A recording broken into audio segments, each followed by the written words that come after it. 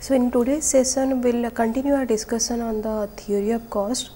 We are towards the end of theory of cost, which talks about and the economies of scale. And the economic of scale, if you remember in the last class also we discussed the basis for that, why there is a use of long run average cost curve.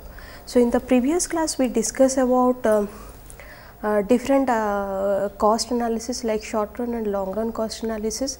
Then we discussed that while long run average cost curve is used, what is the evidence of economies of scale and diseconomies of scale, and in the different kind of average cost. Then we talked about the contribution analysis, specifically the PV ratio, and then we talk about the learning curve. If you look at that, is the other way to analyze the long run average cost curve. So in one case we say that when there is a economies of scale, long run average cost curve is U shape because there is a economies of scale and diseconomies of scale, whereas in case of learning curve, the long run average cost goes on decreasing and there is no point where it increases again. So in today's class we will focus more on the mostly on the economies of scale, different type of economies of scale, how the large firms or how the large production amount brings some cost advantages, and that is how the firm produce at a lower unit cost of production. That is how we are going to discuss today. So the focus or the session coverage is application of the cost analysis. We will take some of the cost function, the empirical determination of it, and then we will talk about the economies of scale. So application of cost analysis, if you look at this is the in the first case, in case of optimum output level, we generally use the cost analysis to identify what is the optimum output level. So optimum output has the reference to that level of size of output which minimizes the average cost of production and for which the average cost is equal to the marginal cost. We have discussed several times this optimal production or optimal output. Optimal output is one which can be produced at a lowest minimum cost. That is the basic understanding of the optimal output. And here if you look at optimal output is that level of output which minimizes the average cost of production, because here we are trying to fit the optimal output taking the constant as the average cost of output. So optimal level of output is one which produce that level of output which minimizes the average cost of production, or maybe the another condition for is that where the average cost is equal to the marginal cost. So we will just take an example that how to find out empirically taking a typical cost function, how to find out the optimal output level which minimize the average cost at that point of time. So if we will take a cost function like that is total cost is equal to 128 plus 6q plus 2q square. If this is the cost function, then in order to find average cost, as we know this is total cost divided by q. So this is 128. So generally when we find this average cost, we generally divide it by the unit of output. So this is 128 by q plus 6q plus 2q square q. So that comes to 128 q plus 6 plus 2q. So this is the average cost. This is the average cost for the cost function. Now to find out at which point average cost is minimum, we need to take the first order derivation, that is first order derivative of average cost with respect to q, and if you equalize that equal to 0, then this comes as 128 q square plus 2 which is equal to 0, and if you summarize or simplify it again, we get q is equal to 8. Now how do we interpret this q is equal to 8? So when we know that average cost is minimum, mathematically we can find out that by taking the first order derivative of average cost with respect to q.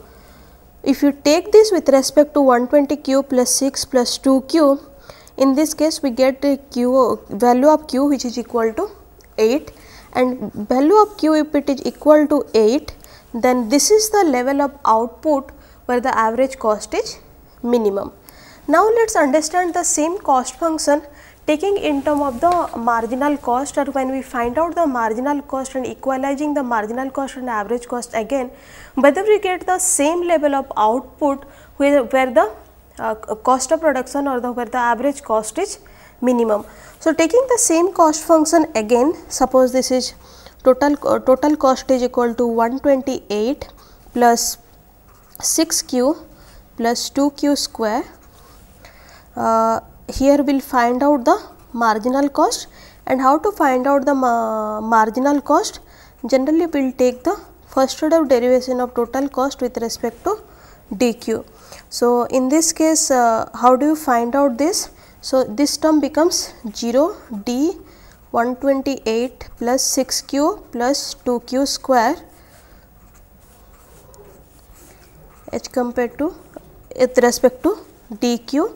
So, if you do this, then this term is equal to 0, calculus. So, this is equal to 6 and this is equal to 4q. So, 6 plus 4q is our marginal cost. Okay. We have average cost, we have marginal cost. Now, if you equalize this average cost is equal to the marginal cost, then in this case what is the value we are going to get? As we know, the average cost is 128q plus 6 plus 2q, because this is nothing but TC divided by q, which is equal to 6 plus 4q. So, if you make a equalization of average cost and marginal cost and simplify this, then again we get a value of q which is equal to 8. So, Q8 is what? Q8 is the optimum level of output. Q8 is the optimum level of output where average cost is minimum, and we can say that this is a short run cost because we have some amount of 128 over here. So, what is this 128? 128 is the total fixed cost, and if you remember we get the amount of fixed cost only in case of short run. So, since it is a case of total fixed cost, we can say this is a short run analysis. In case of short run cost analysis, Q8 is the level of output or 8 is the level of output where the average cost is minimum.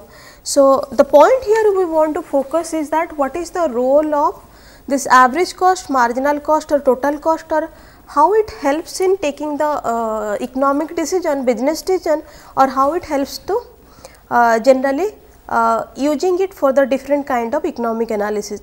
So, to summarize this, we can say that optimum output level is 1, where the average cost, where the cost to be minimum, and that we can check from a cost function by taking the taking out the average cost, marginal cost, and solving the value for the Q. So, next we will say this optimum cost analysis in case of the optimum inventory level. So, when this concept of inventory comes, generally inventory comes if all the production are not immediately sold, and if you look at whatever is produced and whatever is sold, there is a gap in between, and the gap, whatever the amount, that generally goes to the warehouse, that generally go to the stock, and in economics term we called it as inventory, because that is the stock kept in the warehouse which is not coming to the open market for getting sold. Now, how to define the optimum inventory level? Optimum inventory level is defined as the size of stock for which the average cost of inventory is minimum. So, if you look at it, is just generalized into the same concept of optimum output level is generalized into the optimum inventory level. And what is in optimum inventory level? the size of the stock or the size of the inventory where the average inventory cost is generally minimum. So, the way we analyze the optimum output level, that is the level of output where average cost is minimum. Similarly, here it is the level of stock where the average inventory average cost of inventory is generally minimum. So, let us look at how to find out the optimum inventory level. So, there are two types of cost involved over here. One, that is carrying cost. Generally, it includes the storage cost, interest cost on borrowed capital to finance stock, etc. And second type of cost is reorder cost, which includes the bookkeeping cost, telephone charges and some variable cost. So, there are two kind of costs are involved in case of when we are finding out the optimum inventory level. One is the carrying cost and second one is the reorder cost. Both has to be the part of the cost function when we are finding out the optimum inventory level. So, average cost, how to find out the average cost of inventory? The average cost of inventory is K multiplied by D by 2 plus F plus B plus D S divided by T. So, the first part of this equation is carrying cost and the second part of this equation is the reorder cost. Now, we will see what is the terminology stands for. S is the expected sell, D, and why we are taking the expected sell? Because that will tell us that what are the amount that is going to be sold and what are the amount that is going to be stock or that is going to be in the inventory. So, S is the expected sell, D is the order quantity to be delivered and D is the number of orders delivered, F is the average fixed cost of delivery, B is the coefficient of ABC of reorder and K is the average carrying cost. So, if you look at this, average cost consists of both carrying cost and reorder cost, and different types of cost either coming under carrying cost or reorder cost, that is added in the equation. And what is D by 2? That is the average inventory held between initial and terminal period, and it is assumed to that the demand is spread generally evenly. Because this is, since we need to find out what is the average inventory cost, we also need to find out the average inventory level, and that is the reason we bring this D by 2 variable into our average cost function, and D by 2 is the nothing but the average inventory held between the initial and terminal period, and it is assumed that the demand is spread evenly. Now, to find out the optimal inventory level held at any point of time, generally we do the first order derivative, that is for average cost has to be equal to 0.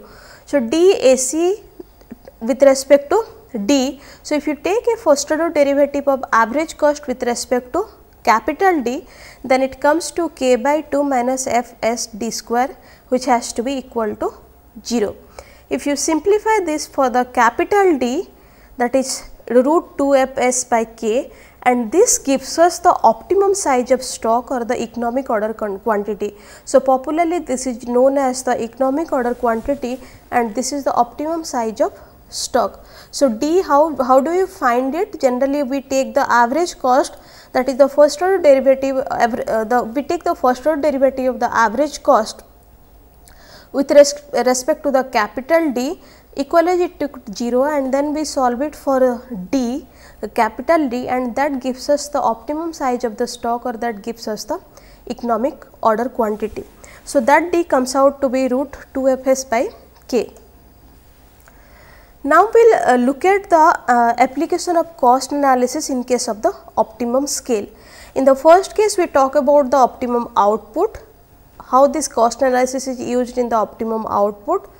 Then we check that how this cost analysis is used in case of optimum inventory level. Then we will say to identify the plant size, to identify the scale of operation, that is the what should be the optimum scale, what should be the optimum size, what should be the optimum level where the firm should operate, and we will see how the use of cost analysis is being there. So, the optimum scale is given by the value of K, that is plant site at which the total cost is least. So, if you look at, there is a significant difference here from the application of cost analysis here in the last two cases, that is optimum output and optimum inventory, because in previous both these cases we identify that level of output or the level of stock where the average cost was minimum. But here we are saying the optimum scale is given by the value of k or the plant site at which the total cost is the least. Now, what is the necessary condition for this optimum scale?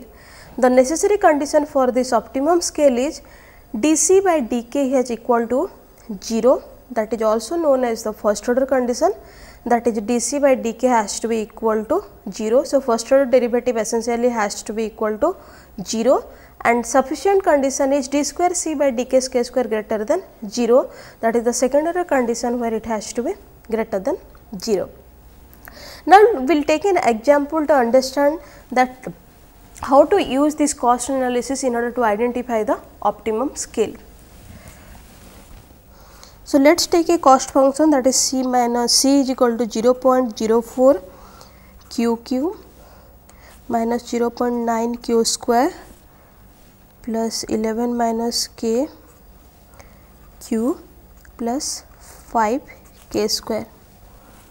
Now, what is the first order condition? The first order condition is dC by dk has to be equal to 0.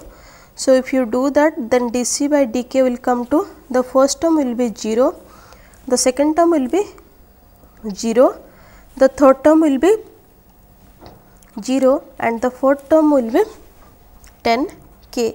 This has to be equal to 0. So, 10k is equal to 10k is equal to 0 and k is equal to, so if you look at k is equal to 0.1 q. So, first order condition, from that we find out that k is equal to 0, and what is our first order condition? First order condition is dC by dk is equal to 0. Now, we will look at the second order condition, and the second order condition says that d square c by dk k square has to be greater than 0. So, in this case if you take this, then the first order derivative, the second order derivative, then we get it equal to 10, which is greater than 0. So, if k is equal to 0.1 q, that is from the first order condition, this is from the second order condition. So, we can say that both the conditions are getting fulfilled, that is the first order, that is dC by dk has to be equal to 0, the first order derivative has to be equal to 0 and the second order derivative has to be greater than 0. So, in this example whatever we are looking at now, we are getting both this condition get fulfilled, and we can say that the k is equal to 0.1 q. And how do you interpret this? If the firm is to produce, if the firm wish to produce 10 units, optimum scale is 1, and if the firm wish to produce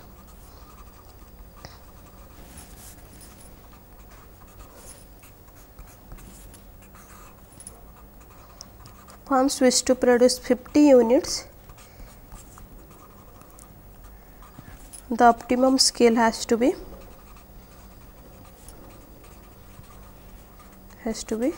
5, because k is equal to 0.1 q. And what is k? K is the scale of the plant or the size of the plant. So, this is how the application of the cost analysis in case of the optimum level of scale, identifying the optimum scale. So, if you look at the cost analysis, whether it is average cost, whether it is marginal cost, whether it is total cost, in all these cases generally it is getting used when the business decision has to be made, irrespective of whether this is related to output, whether this is related to inventory, or whether this is related to the scale. Next we will move to the topic, that is economies of scale, and I think we have just introduced the concept of economies of scale in our previous session, when we are curious enough to know that why the long run average cost curve initially decreases, then reaches the minimum, and beyond that, if still the scale of operation of the firm is going on or still the production is going on, then the firm generally the average cost generally increases. So, let us understand this economies of scale in details. What are the sources and what are the types of economies of scale and how generally the firm gets advantage out of it. So, how do you define the economies of scale? This is the advantage of the large scale production that results in lower unit cost, or you can say that this is the advantage of large scale production that results in the lower average cost per unit. And mathematically, how do you find that? That is average cost is TC by Q, and economies of scale, if you look at it, spread total cost over a greater range of output, because whatever the total cost that is initially decreasing, then it reaches minimum and increases. It means the total cost is not at any point of time, generally it spreads over the greater range of output, and that is why we experience decreasing cost, we experience constant average cost, and also we experience the increasing average cost. There are two types of economies of scale. One is pecuniary economies of scale, and this type of economy generally realized from paying lower prices for the factor used in production and distribution of the product due to bulk buying by the firm as size increases. So, here it is about paying a lower input price. Whenever we pay a lower input price, we generally experience the pecuniary economies of scale, or we get advantage in terms of pecuniary economies of scale. So, when the price is being paid less for the input using the inputs, we generally experience the pecuniary economies of scale, that we discuss in a later point of time after we discuss about the real economies of scale. But for the timing, the understanding for pecuniary economies of scale is it is not about using less quantity of input, rather it is the less price what we pay for the input. Then the second type of economies of scale is real economy. So, real economy is associated with a reduction in the physical quantity of inputs, raw materials, various types of labor and various type of capital. So, pecuniary economy, if you remember what we discussed just now, they are not using less input, rather they are paying a lower price for the inputs when the scale of operations increases, and that is how they are getting the advantages, or that is how they are generating the economies of scale. However, in case of real economies, it is the reduction in the physical quantity of inputs, raw materials, various type of labor and various type of capital. So, there will be reduction in the quantity of input, there will be reduction in the raw materials, there will be reduction in the labor, there will be reduction in the capital, and if this happens when the scale of operation increases, then only we can say that the firm is enjoying the economies of scale. So, we will discuss this in detail, this real economies, and there are generally four category of the real economy, or the real economy is divided into four category. One is production economies, second one is the selling and marketing economies, third one is the managerial economic, and fourth one is the transport and the storage economies. So, we will start our discussion with the production economies, that is under real economics how generally there is a production economies of scale, and production economy generally it may arise from the factor that is either from labor or from the fixed capital or from the inventory requirement of firm. So, the advantage under production economies of scale, either it comes from labor or it comes from fixed capital or it comes from the inventory requirement of the firm. Now, when you say that production economics comes specifically from the labor, let us identify the factor what happens with respect to the labor input that generally the firm gets advantage out of it. So, when you categorize again the production economies into the labor economy, these are the factor because of what generally the firm gets some cost advantage, or firm generally maybe use less of the labor in order to produce the same level of output when the scale of operations increases. So, the first factor here is specialization, second is time saving, third one is the automation of production process, and fourth one is the cumulative volume economies. So, we will discuss the specialization first, and if you look at the subcategory, this is part of real economy, which is again comes under the subcategory of production economy, again comes in the subcategory of labor economy, and then it comes to the specialization. So, large scale allow division of labor generally because the number of laborers are more, that allows the division of labor, and that leads to the specialization of labor force with the result of improvement of the skill and hence the productivity of the various type of labor, which results the saving in the time usually lost in going from one type of work to another. So, if you look at in case of large scale, the pool of labor force is more. So, each the pool of labor force is divided into the different group and they have assigned a specific task, and that is how the division of labor on the basis of their skill, on the basis of their expertise. And in this case, what is the advantage? The advantage is that if the laborer skill is fit into the work, they will do a better work or they will perform in a better way, which result in the improvement of the skill, result in the productivity of the labor, because they are doing a work which is more suitable to them according to their skill, and that leads to more productivity and the decrease in the time required to do the work. And that is the reason if you look at in case of large scale, since the division of labor is there, that leads to specialization of the work of the labor force, and finally that leads to the efficiency of the or the productivity of the labor, and there is a less of time, and that's bring the cost differential to the firm and the average cost generally comes down. So, the first factor what we have analyzed is the production economy. In case of labor economic, specialization is the specialization of labor of the division of labor is one, generally where the firm or the producer in general they get some advantages. Then we will talk about the second factor under labor economy, that is time saving.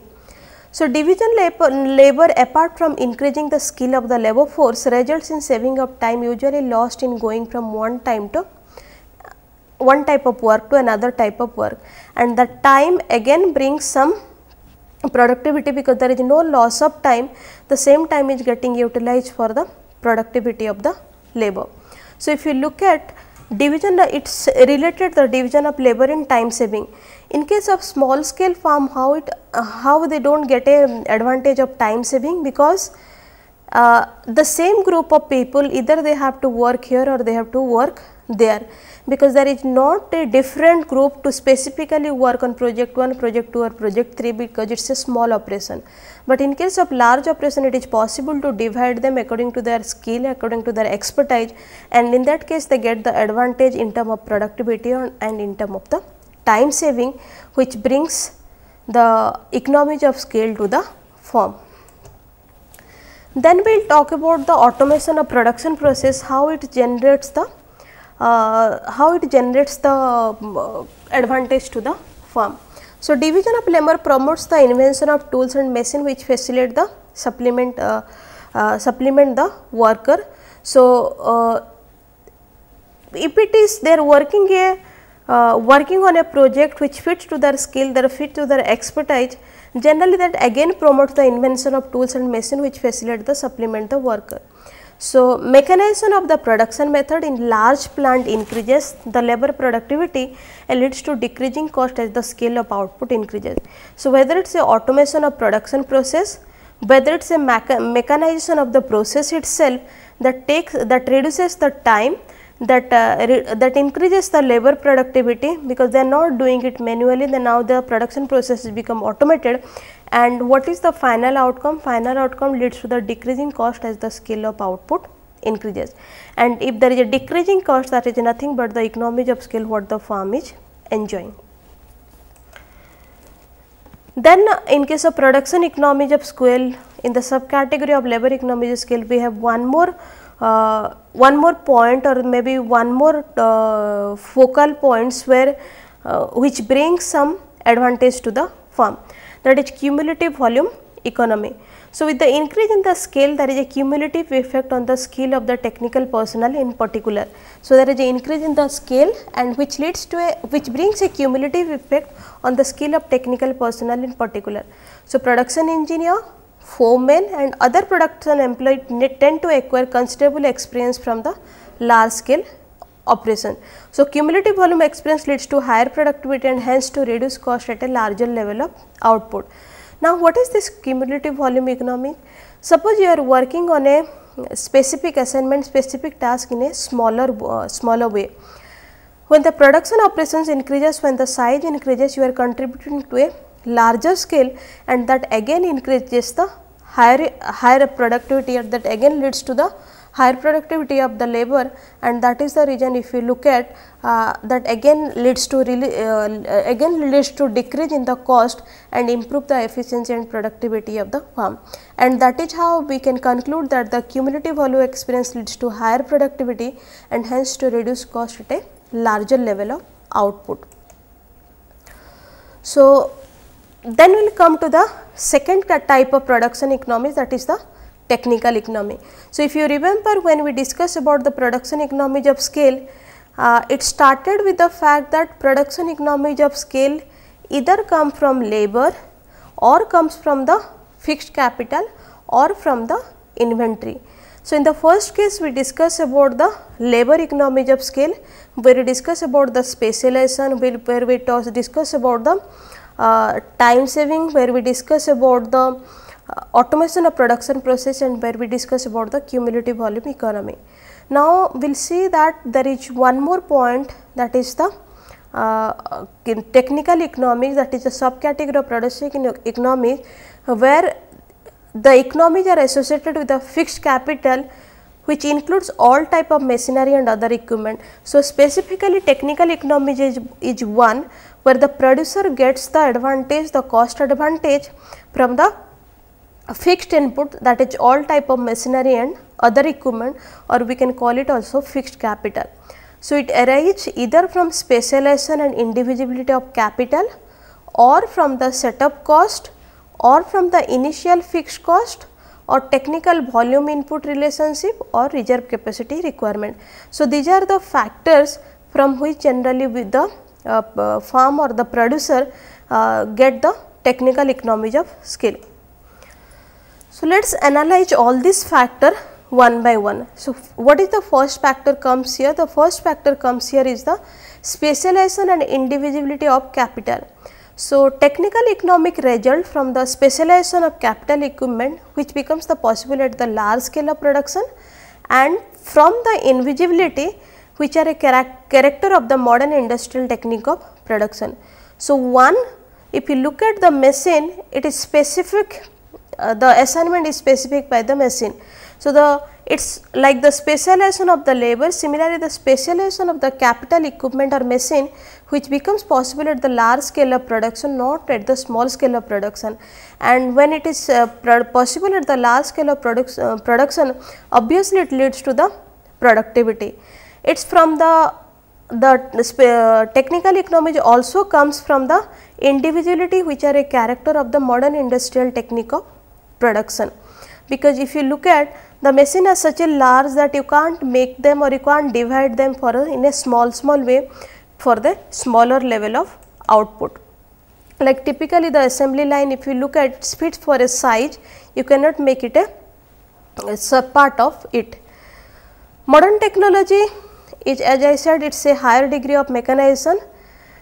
Mainly it is a capital intensive production method, because it is a large scale of production. We talk about the automation of production process, we talk about the high end capital equipment, we talk about the mechanization, we talk about the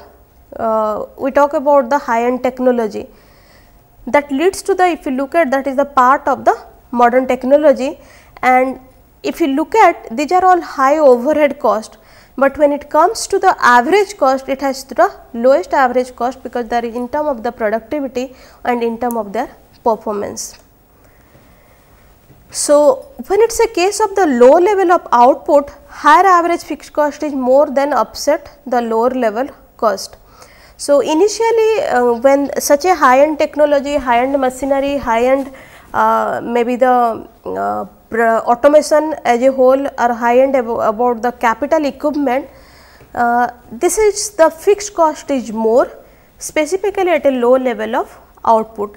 and the higher average fixed cost more than offset the lower labor cost. But once the scale is reached, once there is a large scale, once the scale is reached, and we can call it say appropriate scale, the highly mechanized and specialized technique becomes profitable.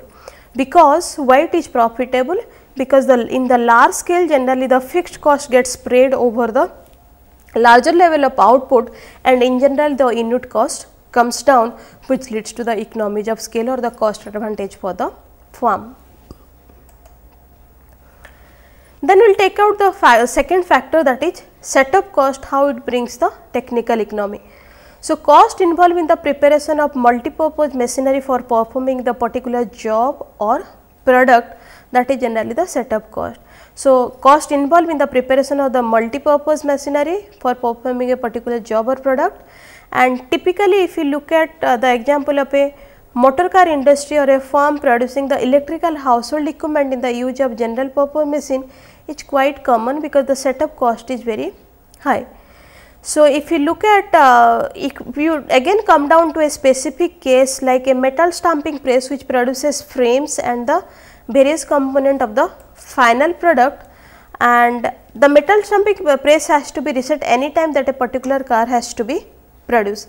So, setup cost is one which is generally required for the high end equipments, and if you look at the typical example of a metal stamping press, it has to be reset any time that a particular part of car has to be produced. For example, different setups are required for producing the doors, the roof, the wings of a car, and each setup involves a considerable time and cost. So, when it comes to setup cost, if it is a case of only one car, then again the average cost or the total cost is on a higher side.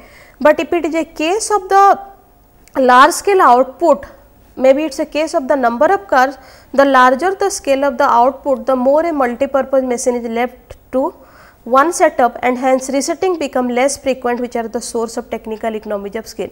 So, the understanding is that setup cost is required for the any high end cost or the high end capital equipment or high end machine, but even if it requires a setup for the different process, different even intermediate product, the cost is on a higher side, but once the scale of operation increases, the larger the scale of the output, the more a multi-purpose machine is left to one setup, and has resetting become less frequent. So, one setup all door will get produced, another setup wing will get produced, or maybe another setup the frame will get produced. So, if it is large scale, in one setup, if the units are more, the average setup cost goes down with each unit of output. But if it is a small plant or the small company where the unit of output is less, in that case generally the setup cost cannot be spread over a larger amount of output, and that is the reason the overhead cost for each unit of output generally on a higher side for a small scale, but larger scale they get a cost advantage because for one setup they produce a number of unit of output, and which is a source of the technical economies of scale. Then we will talk about the next factor, that is the initial fixed cost. How initial fixed cost also we also get a cost advantage from the initial fixed cost of a large scale operation. So, it is usually involved in starting a business or introducing a new product. So, if you look at what is the initial fixed cost? Fixed cost, when you are starting a business, you need a fixed cost, you need a maybe the startup money or startup equipment, or introducing a new product where the technicalities are different. You need to get in maybe new type of capital equipment, you need to get new set of manpower, you need to use a new technology. So, research and development expenditure, so typical example of fixed cost is research and development expenditure, cost of market exploration, design cost of the products are generally comes under the initial fixed cost. So, these are all how it can be taken in case of a large scale operation. Larger the scale of output, the lower the unit cost of such fixed expenses, because it is spread over the different unit of output. So, larger the scale of the output, lower the unit cost for such fixed expenses. Then we will take out one more factor under technical economic scale, that is technical volume and input relationship. So, technical economy also arises from some technical geometric relationship between the particular equipment and the inputs required to produce and install it. So, there are few important in the process industry, like include special equipment such as storage tanks, reaction chambers and connecting pipes. And in what context we are discussing this? We are discussing this, that what is the volume of output and what is the input relationship, whether it brings cost advantage to the firm or not. So, if you look at, there are a few factors that is important in the process industry. It includes special equipment such as storage tank, reaction chambers or the connecting pipes. The material and labor cost for each this type of the inputs, you can call it inputs. The materials and the labor cost of constructing such plants are proportional to the surface area they occupy. So, it is proportionally, the cost is proportional to the surface area, and the volume capacity which determines the level of output of the plant increases more than proportionately as the area increases. So, material and labor cost, they are proportionally related to the surface area of the plant they occupy, and the volume capacity which determines the level of output of the plant generally increases more than the proportionately as the area increases. Now, the technical cost of the unit capacity, like whether you talk about the storage tank, whether you talk about any other reaction chamber, the technical cost of unit capacity of installing such industrial plant falls as the output capacity increases, at least up to the point where equipment becomes so large as to require stronger material and special construction in order to make the large plant safe. So, the larger the scale, maybe the equipment whatever comes, they also requires a stronger material and special construction in order to make the larger plant safe, and there they get the cost advantage because the scale of operation increases. Then we will come to the last factor under the technical economy, and this is the reserve capacity requirement. So, firm always wants some reserve capacity in order to avoid the disruption of their production flow when breakdown of machinery occurs. Now, what is the need of this reserve capacity requirement? The reserve capacity is generally kept because if in case of machine breakdown, in case of maybe a labor force strike, in case of any eventuality, at least the flow of the goods and services should go to the market, and that is how all the firms they keep some amount of the capacity as reserve, and we will see that from the reserve capacity requirement how the economies of scale is generated. Firms always want some reserve capacity in order to avoid disruption of their production flow when breakdown of machinery occurs. So, there may be a possibility of disruption of their production flow, maybe because of failure of raw material, failure of technology, failure of machine, where the breakdown of machinery generally occurs. A small firm which uses the single large machine will have to keep two such machine if he wants to avoid disruption from the breakdown, because there is only one large machine which produces the entire requirement of the small firm. Now, for the reserve capacity requirement, what they have to do? They have to keep the another large machine as the backup. But in case of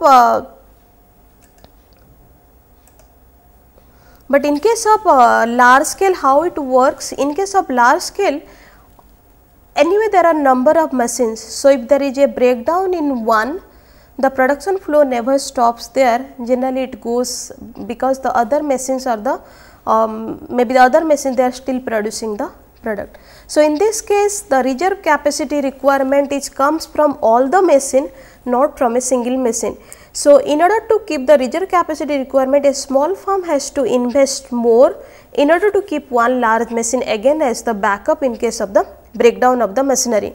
But in case of a large firm, since there are a number of large machinery already in place, if there is no need to keep the reserve capacity requirement, or there is no requirement for the reserve capacity, because if one machine break down, the whatever the production comes from that machine can be taken from the other machine, either by overproducing it or maybe increasing the quantity whatever they are producing.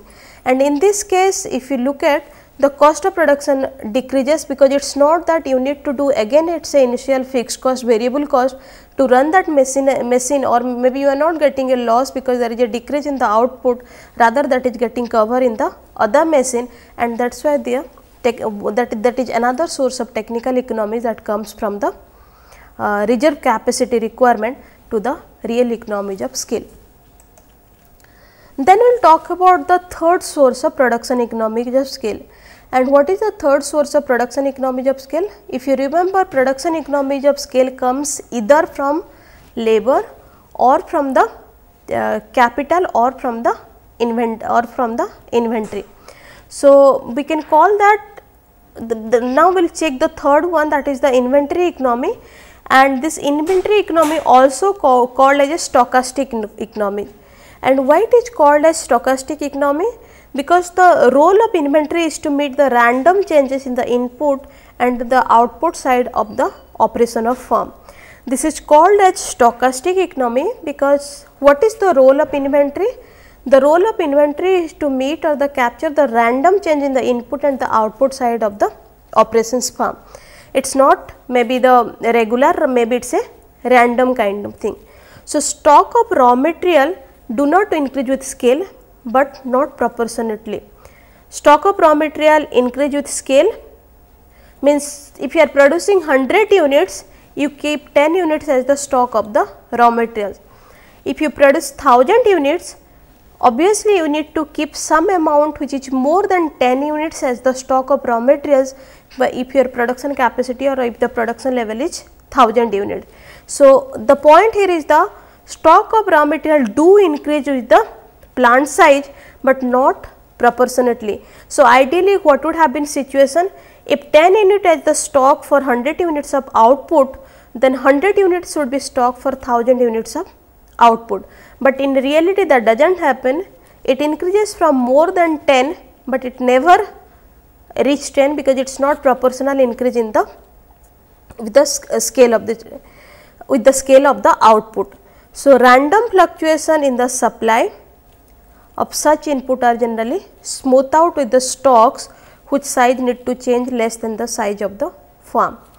And when it is possible, this is possible in case of a large scale operation.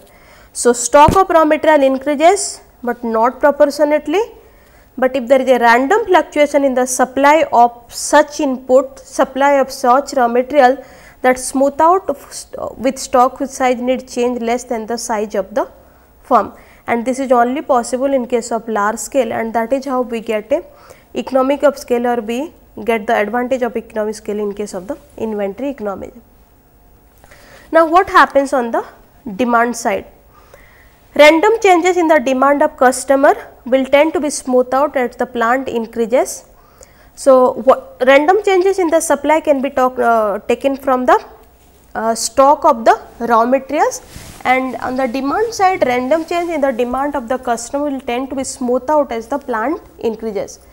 The larger the number of customer, the more random fluctuation of the demand tends to offset the peaks and recession, thus allowing the firm to hold a smaller percentage of its output to meet the random changes. So, if we look at when it comes to the demand side, it is not either at the peak or at the low.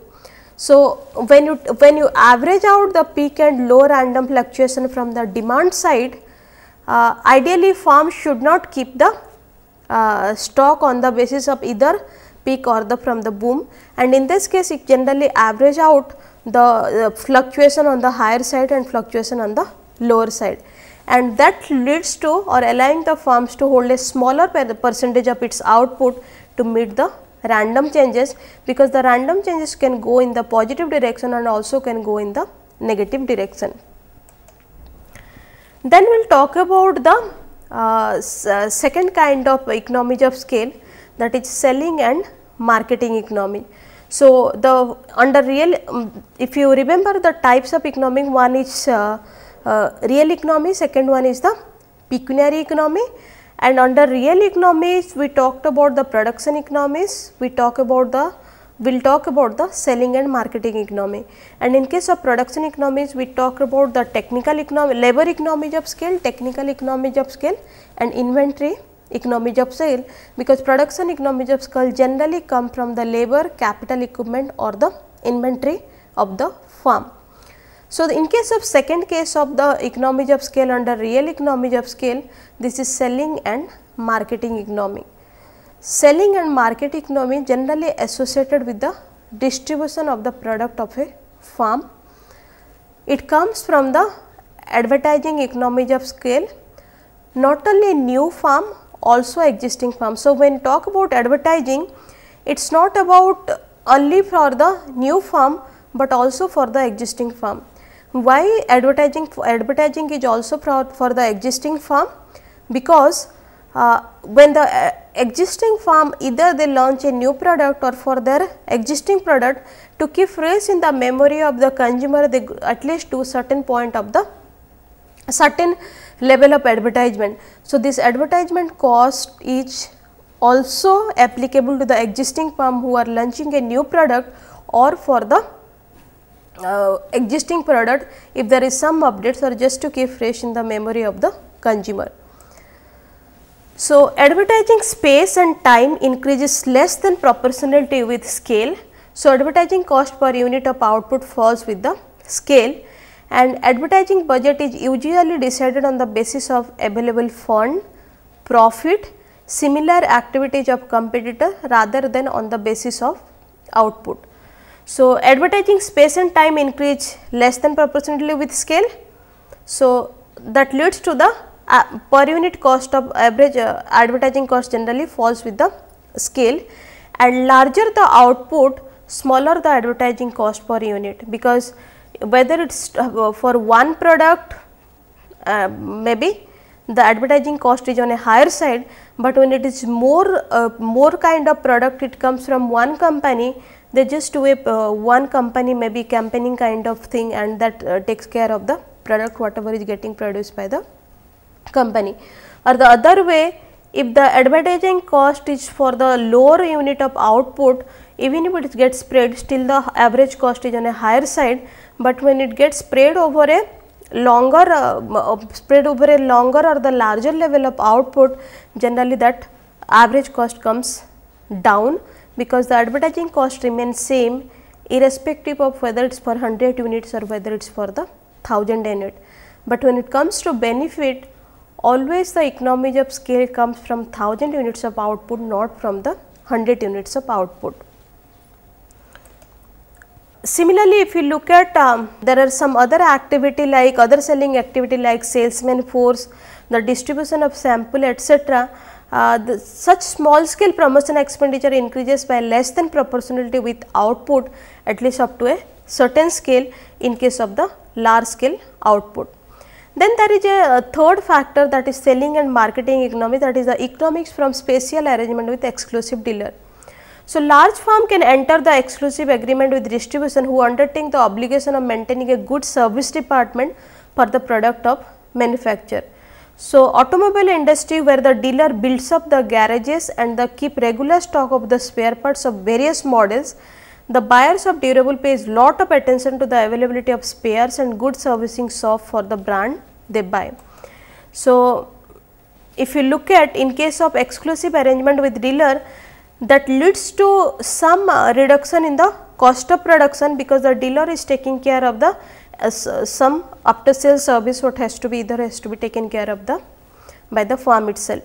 Then we talk about one more factor, that is model change economy, and if you look at, there is a need to change the style of the product to meet the demand of customer, which is ever increasing, and the competition with the rival firms, which involves considerable expense of R&D and new materials and equipment, because you need to change the model, you need to change the style. The spreading of such overhead is lower per unit if the scale of output is larger. even if the initial fixed cost is high, even if the capital equipment, even if the raw material, even if the labor required is high, but the cost gets spread for a larger unit of output, and that brings some economies of scale to the firm. If you look at there is a general agreement that large scale marketing in case of generally large scale market economy do exist, but at least up to a certain size of plant. But there is some amount of disagreement exists as to whether the average selling cost curve turns at very large economies of output or whether the unit selling cost fall continuously with scale.